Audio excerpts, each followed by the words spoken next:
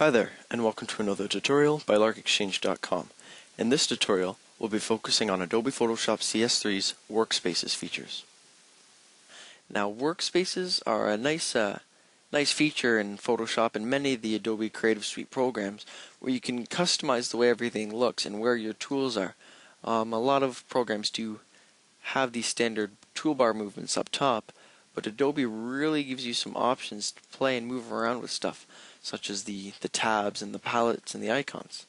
Now these icons here, these are a new feature in Adobe CS3, and it allows you to pile everything into these little icons here when they're not in use. They allow for quick access of, say, maybe your history palette, your actions. You can just click to open them and click to close them up again.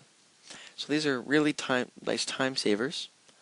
You can also set them to have icons as well as a brief description of what they are, so actions, history, tool presets, brushes, etc. And you can adjust these into different packages. So maybe I use actions, brushes, and clone source a lot, and maybe I like history and I use it constantly, so I like it to be over here. I can also adjust where it sits within the tabs just by clicking and dragging. All of this stuff is done just by clicking and dragging the different toolbox or palette that you want to move. You can undock them completely and move them out over here, position them around. You can also minimize these here and open them back up so you can kind of stack things together. And if I want to add the navigator back in over here, I just hold it over, wait for it to highlight blue, release, and then slide the tab back over, so now it's been put back in. I can adjust the height, I can adjust the width. Virtually I can adjust almost any aspect of my workspace.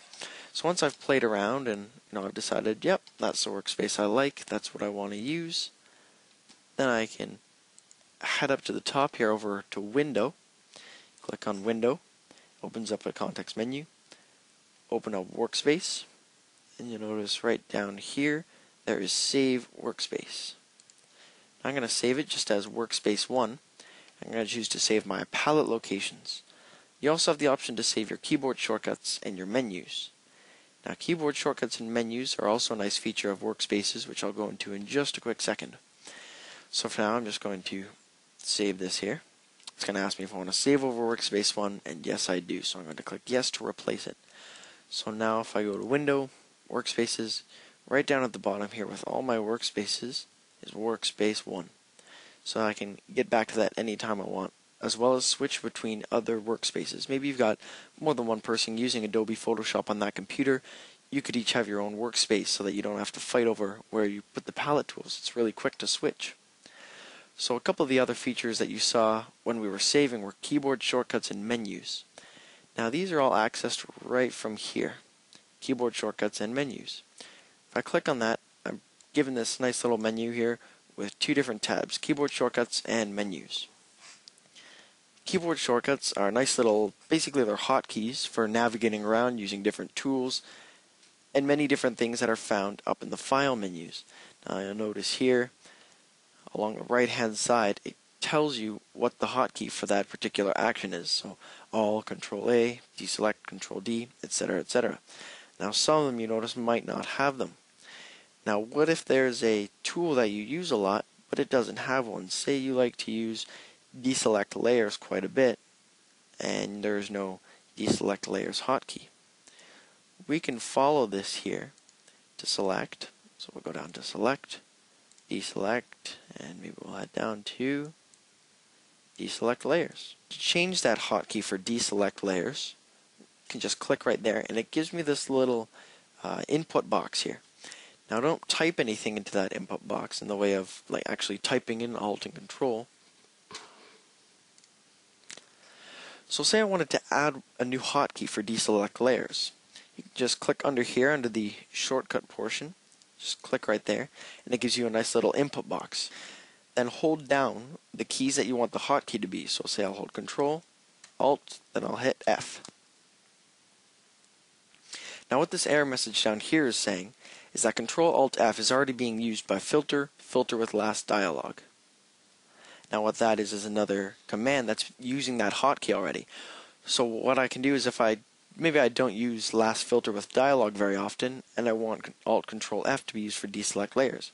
I can just come up here to accept, and it'll overwrite that and pop it in there. I also had the option to undo or cancel if I don't want that in there, and I do want to leave it as it was. So that's how you can customize your hotkeys. You can customize them for virtually any menu that you see up here. Now the other little tab up top here, entitled Menus, is really handy, and not as many people know about or use the menus feature in Adobe Photoshop.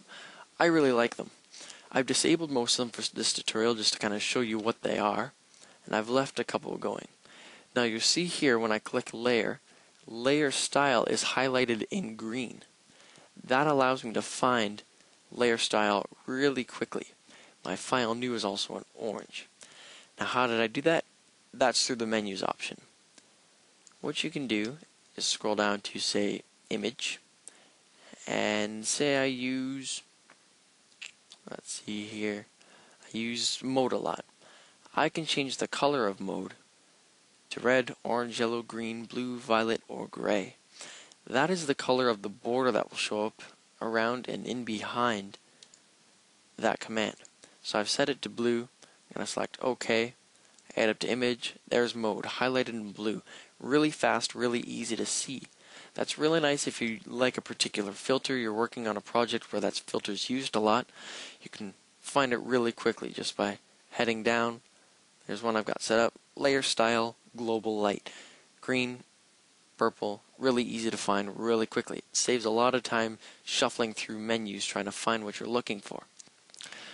So say I want to save that menu, just like I did before, Window, Workspace, Save Workspace. I'm going to turn on keyboard shortcuts and menus so that those save with my workspace. Click Save. Do I want to replace it? Yes, I do. And there it is. My workspace is saved, ready to go. I've got new keyboard shortcuts, new colors on my menus, and everything is really quick, easy to navigate, and saved. This has been a tutorial by larkexchange.com. Please check us out online at www.larkexchange.com for great resources and more tutorials.